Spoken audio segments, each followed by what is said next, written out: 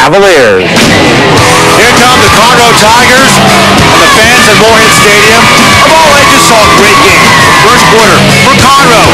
Lou Greenwood on the give, bounces off, tackle, and scores. 7 yards, 7-0 Conroe. On the ensuing kickoff now, Trey Diller takes it. Down the left side, Trey goes. Trey looking to go all the way. Will he get there? Not quite. But all the way to the 13. Hey, get out of my way. Then Josh Parsons. I'm not joshing. Avoids the rush. Throws a touchdown to David Crittenden. Ties it at 7. Second quarter now. 10-7 College Park. Conroe's Judson Smith. Throws to D.D. Johnson. Down the sidelines. Knocked out at the 7. Then Draylon Booker takes it. He breaks a tackle. Touchdown. 14-10 Conroe. Third quarter now. College Park hunting.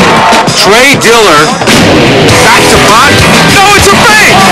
Down the left side he goes. Huge run to the 42, and they get the first down.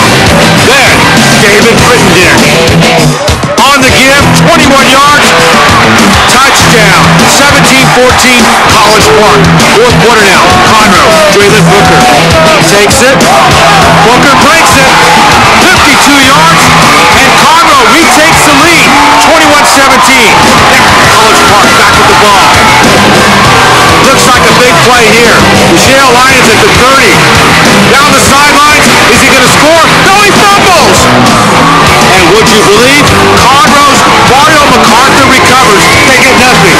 Now, less than a minute to go. College Park at their 30.